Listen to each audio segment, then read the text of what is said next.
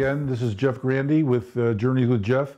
We are back for our second interview with Gisela Adamski. Gisela, thank you for being here again, and we're going to continue from where we left off last time. Last time we talked, you were mentioning you were in Auschwitz in 1944. October 1944, yeah. And you had been separated from your mother, and as far as you know, that your mother had been killed. She'd been killed.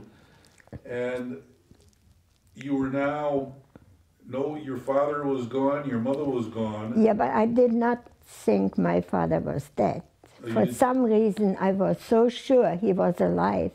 I knew they had taken him. I did not know where they had taken him. I figured by the time that we arrived in Auschwitz that maybe, just maybe, they took him to Auschwitz also. But still, he was healthy and resourceful, and I did not think until I came, till a few months after the war, when he didn't show up, that he was dead. Well, at this point, in 1944 at Auschwitz, you found yourself, you were alone by this time. All alone. You were alone. All alone. And what happened, we know what happened in April of 1945, when the Russian army came and ran out the Nazis. That period between 44 and 45, the last 6 or 8 months. Right. What did you do? What happened? Okay, I was, as I said, in Auschwitz. I was there 6 days. 6 days that to this day seem like 60 years. They did not assign us bunks. We never really went to sleep. We slept maybe sitting up or standing up because they had us in rooms. They chased us in. We were hundreds of women. They chased us in and out of the building they kept us in, and it was cold, and the clothes that they had given us was flimsy. It was hardly anything. I remember the coat that they gave me had some torn lining. I tore out that lining and put it on my bald head because I was so terribly cold. Anyhow, that went on 6 days. They only fed us once. And thinking back, we were so unbelievably hungry, and they gave us one bowl for 4 people and no spoons or anything. I had kept a toothbrush. For some reason in my dumb mind, I thought you couldn't live without brushing your teeth. And I had hidden the toothbrush in my wooden shoes. Would they have found it, they would have killed me because we weren't allowed to have anything. I didn't have a pin to my name, but I had a toothbrush. I was able to use the handle of the toothbrush to pull out something from the soup. Not very much. So that was the only time they really fed us. But after 6 days, they called out some numbers. The numbers that they had given us were sewn onto our coats. So I was number 8 something. I don't remember the number. I didn't keep the coat either. And we were put on a train. We were given some bread, and we were given some salami that looked to me like it was made out of human beings. It was so unbelievably red. As hungry as I was, I did not eat that, but I devoured the bread. And now we were on a train. I believe it was a day, and they couldn't always, they probably didn't have enough rails to handle all these trains between the troops and the Jews that they were transporting. So we were put on hold, and we were waiting. We waited in the station of my hometown, Oppeln, for a while. And as I was looking out, I thought to myself, my God, what happened to me in those few years that I was gone from there? But we went on and we went to a place called Kurzbach.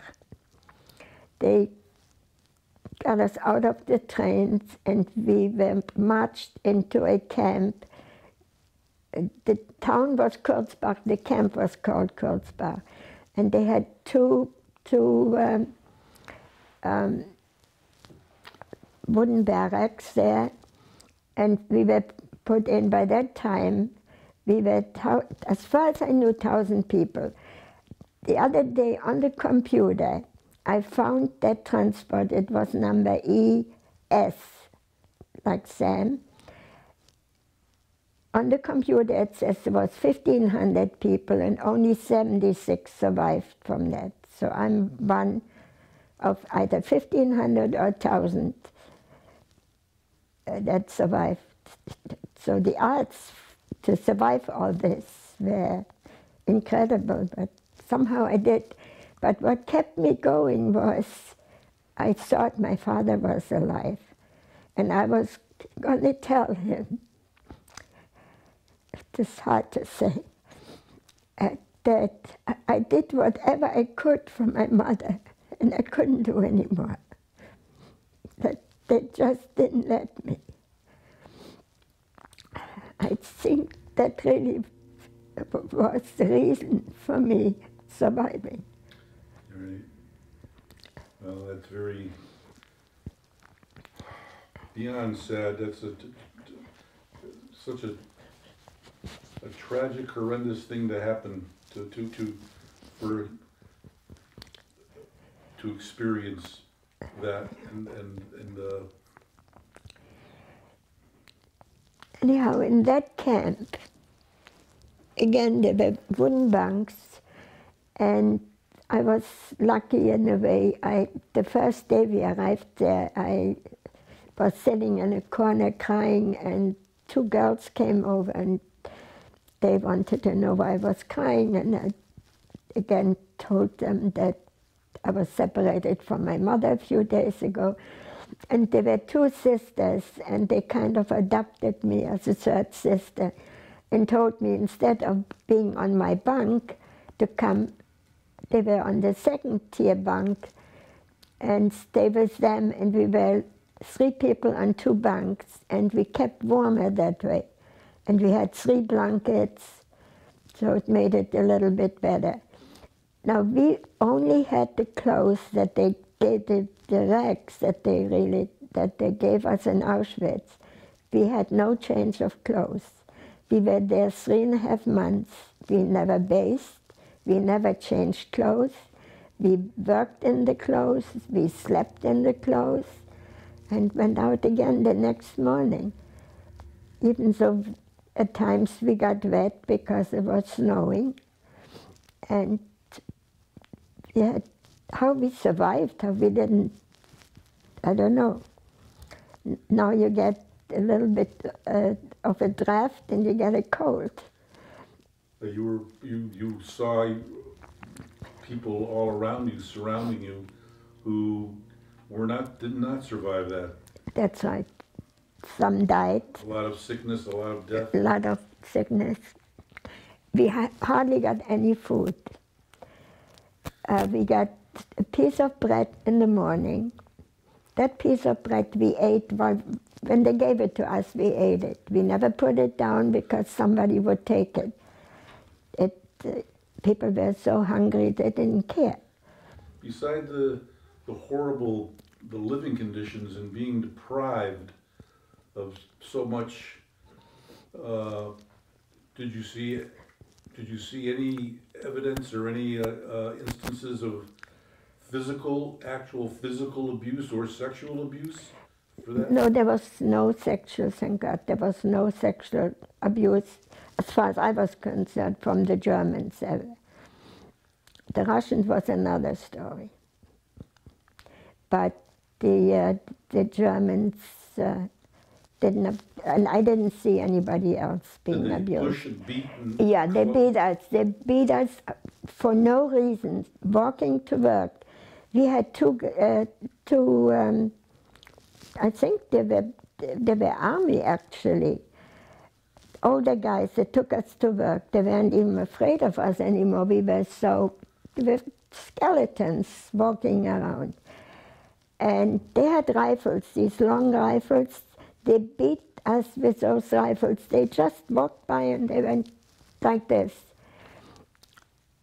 So for no good reason, they beat us. There's a little anecdote that I want to mention. Now, we never were allowed to speak to them, or there was really no reason to speak to them. But one day, I don't know what made me, I was working and I heard these guys talking, and I heard that the one guy was from the town next to Oppeln, from where I came from. And I got the courage together and I said to him, "Oh, you are from Oppeln, from Hindenburg, I'm from Oppeln." And he said to me, "You are German?" And I said, "Yes." He says, "Oh, I thought you were all foreigners." So they didn't even tell the guards who we were. They thought we were foreigners. And the Germans don't like foreigners. I mean, they don't like Jews, number one, but number two is foreigners. So that was, he never hit me again, though, after that. And now it's getting its 1945 is coming along now. No, not yet. They evacuated that particular camp the end of January 1945. They took us what was called on the death march. Again, they gave us a piece of bread, and we were marching. We did maybe 35 miles a day, and we had nothing to drink. After that, we never got bread again, and we never rationed ourselves. Whenever we got something, we ate it. At night, we slept outdoors. In the winter, in January, in Eastern Europe, it's cold. I remember one night,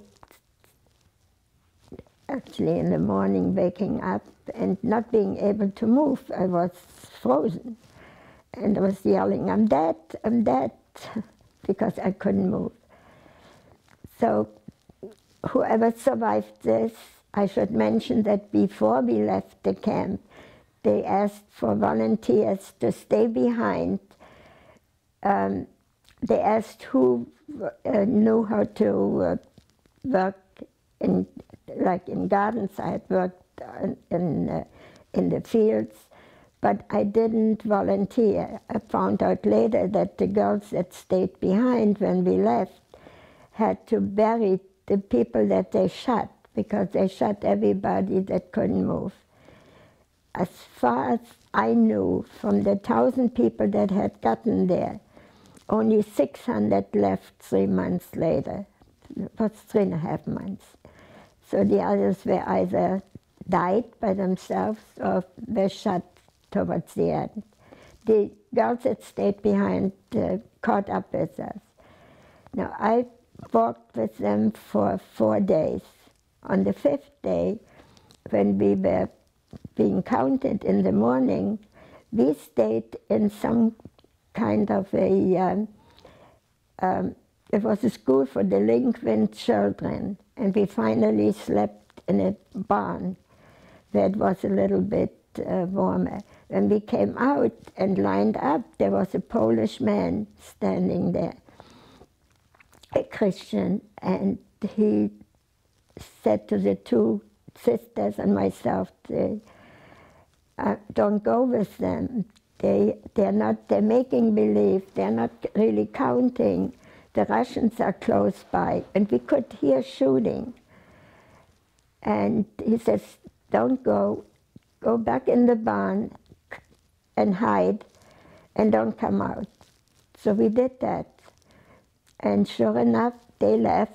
They didn't look around if anybody had stayed behind. The next morning, we smelled smoke. They had set timers. They must have known that some people stayed behind. They had set timers, and the whole place started burning, all those barns started burning. We came out, there were altogether 45 of us there. That man had saved 45 people that day. Did you ever see those two sisters who adopted you? Did you ever see them again? No, I didn't. We eventually, after we were there for 3 months, the Russians came in. And the Russians came in 3 days after we stayed behind.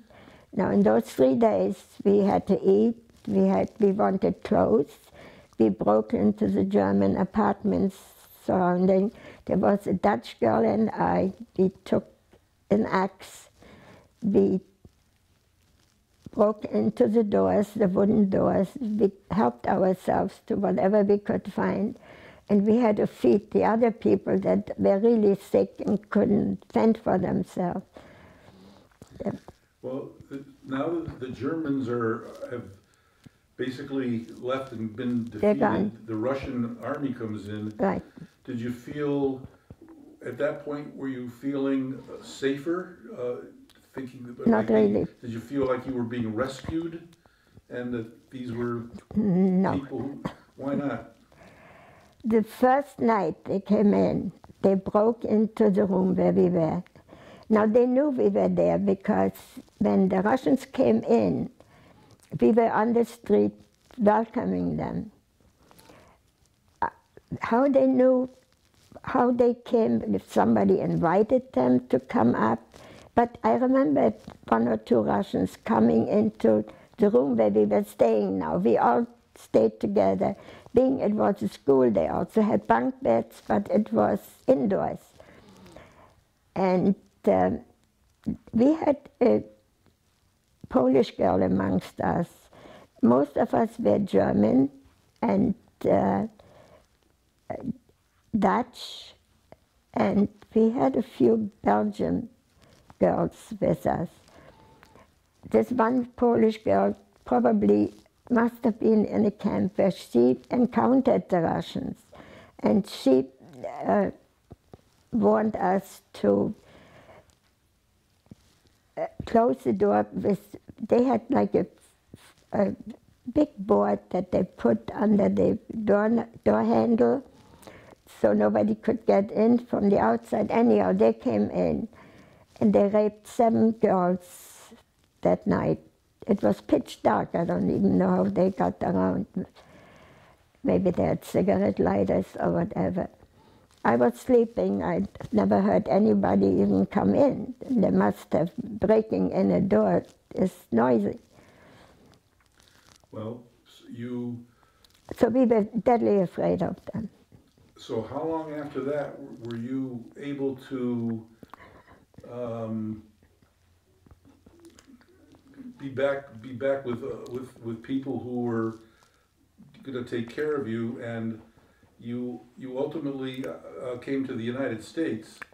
What happened right after that? How did you get from there to the United States? Okay. I was there under Russian occupation, but it was pretty normal towards the end, until the end of the war on May 7th, 1945, at which point a Russian Jewish soldier drove me home because I wasn't very far from home. One of the girls that I was with came with me home. Now I figured I get home, my father's going to be there and everything is going to look up. But it wasn't so. My father never came back. I found out much later that he was killed in Dachau. I stayed in my hometown for a year. As it happened, I was with that one girl and we didn't have what to eat. We went out in the field to pick some potatoes. Somebody gave us some flour and some salt, and we cooked soup from those bad potatoes, the potatoes that are being planted. They're really not good to eat, but we made soup from it. Eventually, the Polish army and the Russian command came in to town. I happened to be also from a garrison town. Oppen was, part of it was garrison. And there were some Jewish soldiers, and one approached us if we knew how to cook. And we said yes.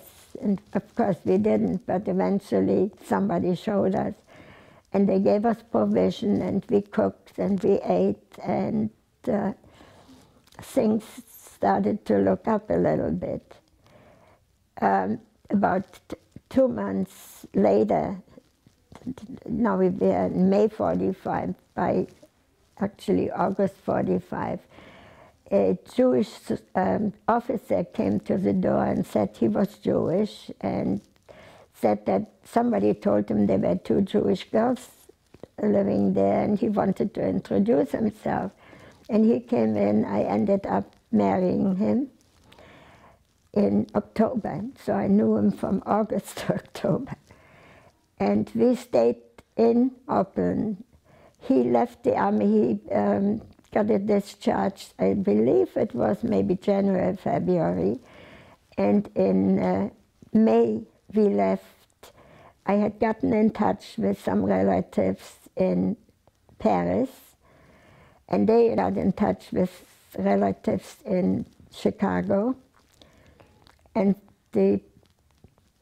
my uncle from Chicago sent papers to immigrate to the United States for my husband and myself. Now, we went to France in August 1946, and waited to be able to come to the United States, but they had closed the quota for people from behind the Iron Curtain. My husband was from Poland. And being in France, I didn't work there, but I had my daughter there. She was born in 47. My husband was a tailor. He worked. He had working papers, but we had to show up at the police station every 3 months to show that we are there, because we were on transit visa. Eventually I couldn't take it anymore. I was afraid of everybody in uniform. And we decided to go to Israel. We were in Israel for 7 years. Again, my husband worked as a tailor, and I didn't work. I worked part-time a little bit for some factory, but there wasn't much.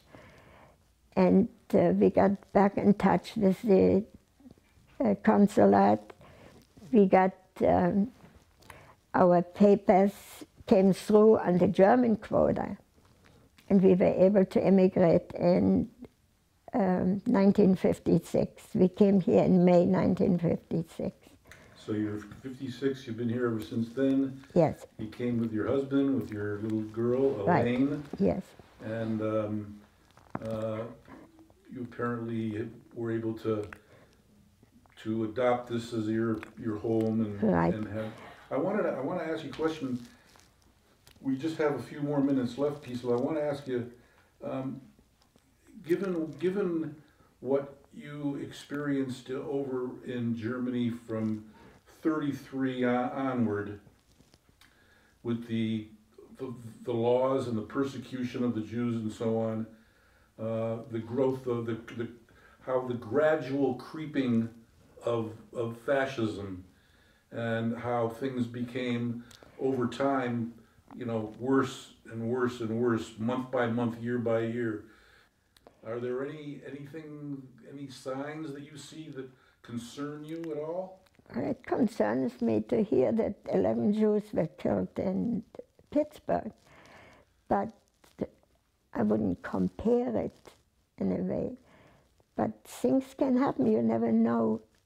We didn't think things are going to get that bad. And that's the danger. That right there is one of the dangers, right. where you see there are signs, there are bad signs in terms of a growing amount of racism and anti-Semitism that you saw back then, that people kind of, they just kind of blow it off, they deny it, they don't consider it, and then all of a sudden it keeps getting worse and worse. Yeah. So what advice would you give to Americans today? Be vigilant. Pay attention. Pay attention to what's going on. And don't ever be a bystander. Don't let things happen to somebody else that you don't want to happen to you. Before we conclude our last segment with Gisela, I would like to share a quote with you that should be kept in mind. And it goes like this: "When they came for the socialists, I did not speak up because I was not a socialist. When they came for the trade unionists, I did not speak up because I was not a trade unionist. When they came for the Jews, I did not speak up because I was not a Jew. When they came for me, there was nobody left to speak." Thank you and good night.